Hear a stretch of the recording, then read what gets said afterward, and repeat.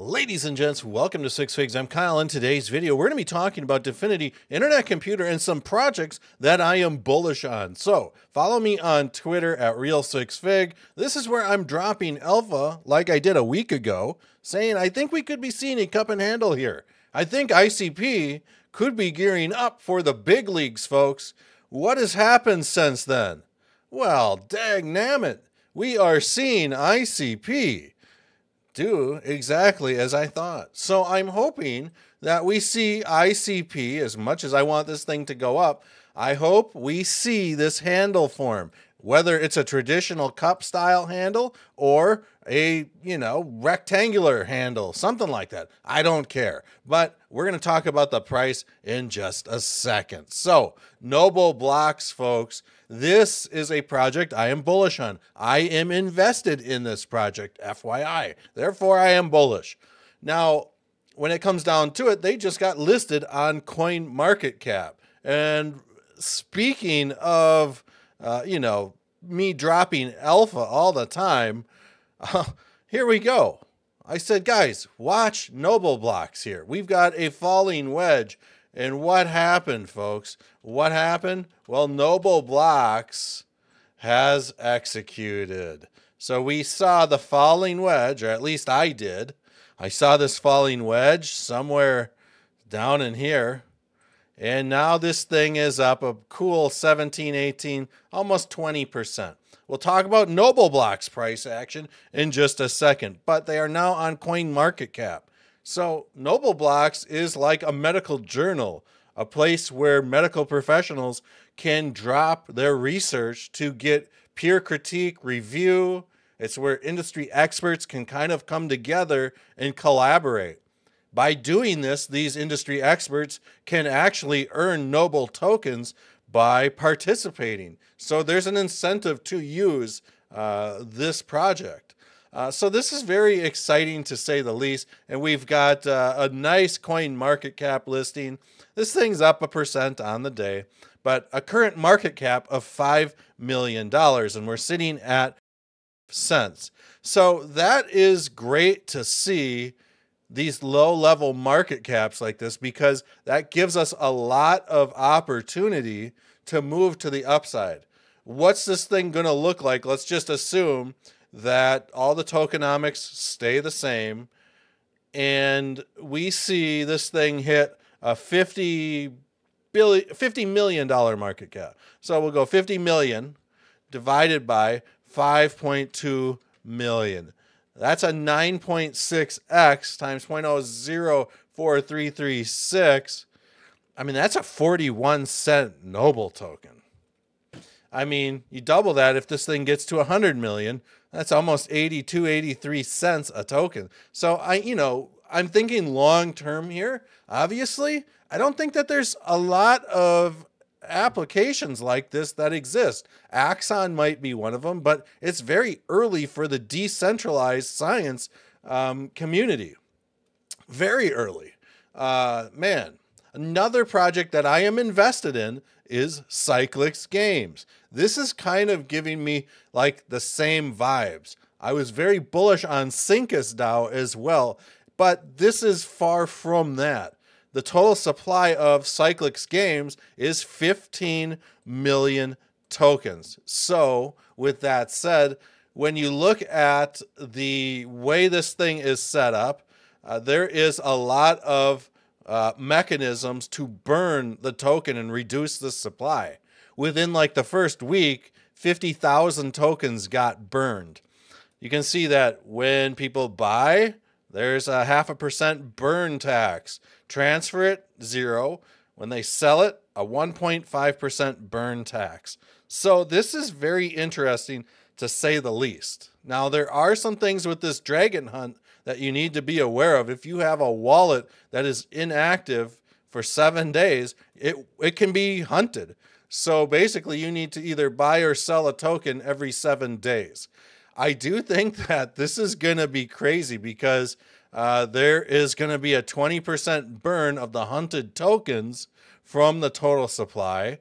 and it forces people to keep trading and be active within the ecosystem. It is what it is. If you don't like it, you don't have to participate. It's as simple as that.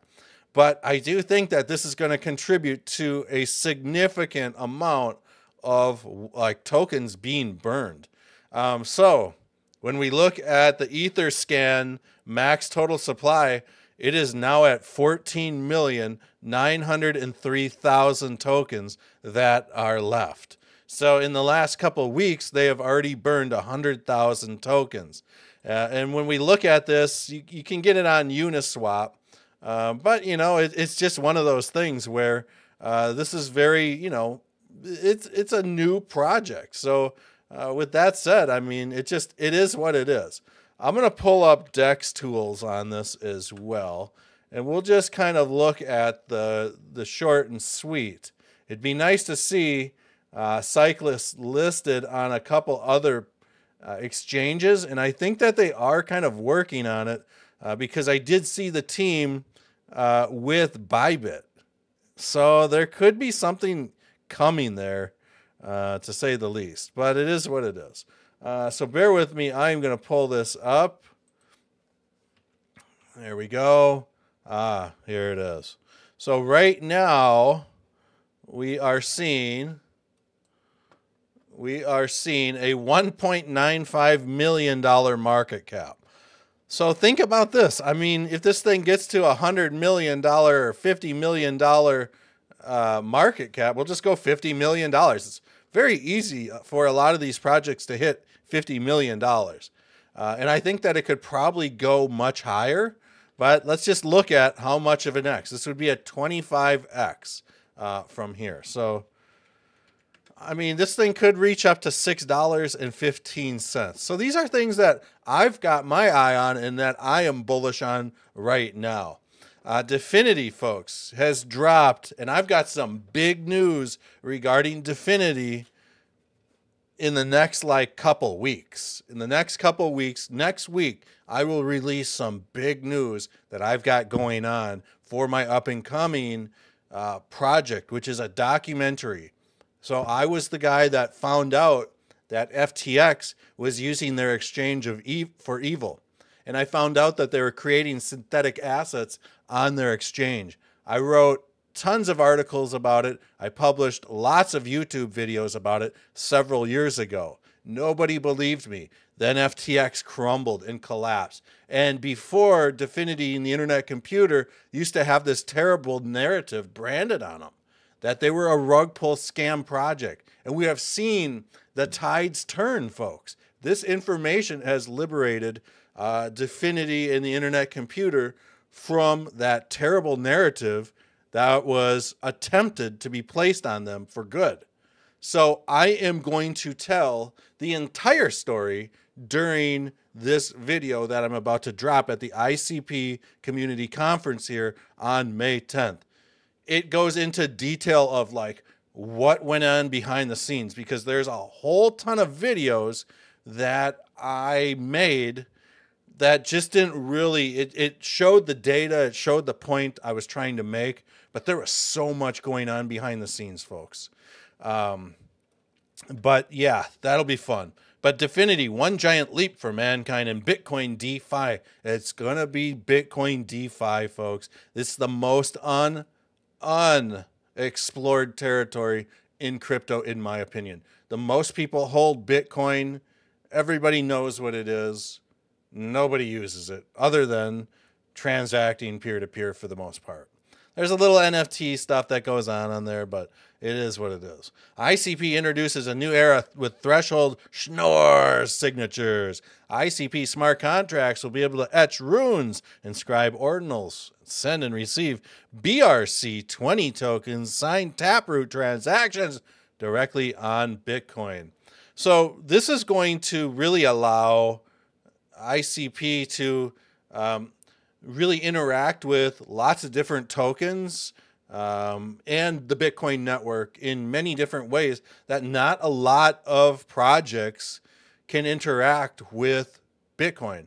When I first started my journey in crypto, I looked at a lot of projects. They were focused on themselves, and there were two projects that I found that were absolutely superior to anything else. And it was simply because they had the idea that they can basically connect all these other ecosystems together. Those two projects, Internet Computer and Nervos Network. On to the Nobleblocks technical analysis, folks. The markets are terribly bloody today, but this thing is still up. I mean, this thing is still up from the launch. Even though this looks bad, this thing did launch, folks, at, I want to say this thing launched. Okay, so here we go, penny. So right now, this thing is up at, still up 256%. But this thing came right down to the 786. We're seeing this thing on the 4-hour chart start to kind of turn around. This is one of my favorite trading positions to be in. I've talked about this before.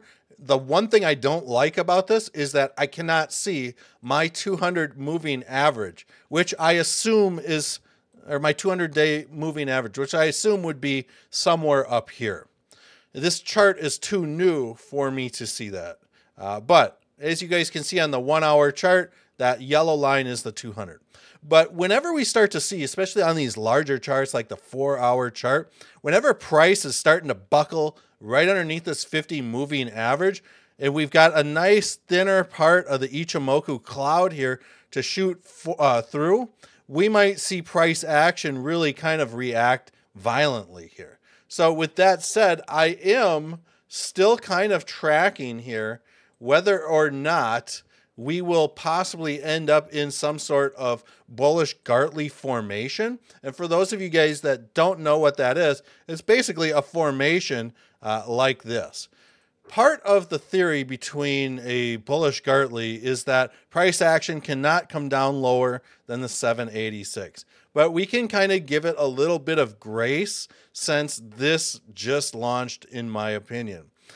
So with that respect, I do think that there is still an opportunity to see a bullish Gartley pattern perhaps form.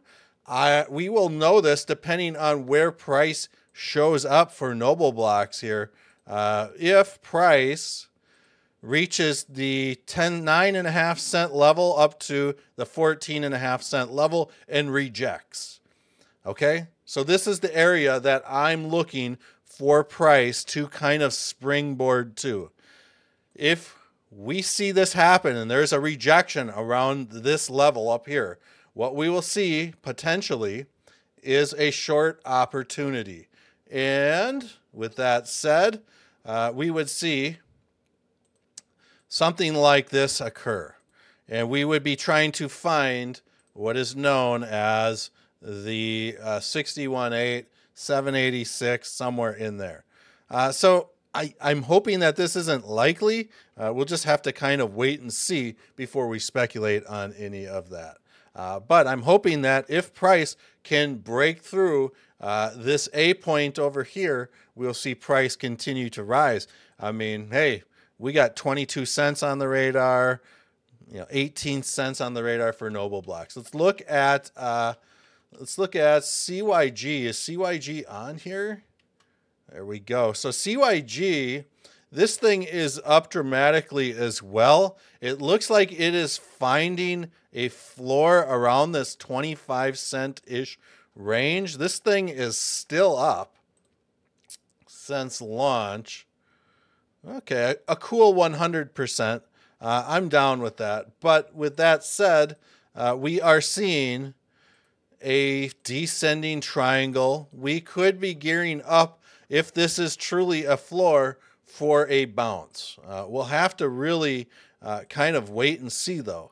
We got the 50 moving average tracking on this 4-hour chart. From what I understand, it's about 4 or 5 weeks before Cyclical Games has their casino possibly going live. So there could be some speculation running up to that. But it's just, for now, this thing is in a consolidation pattern, and you guys can see. Let's see where this thing has gone to. We'll just measure off this wick here. This thing's kind of run back down to the 786, just like Nobleblocks.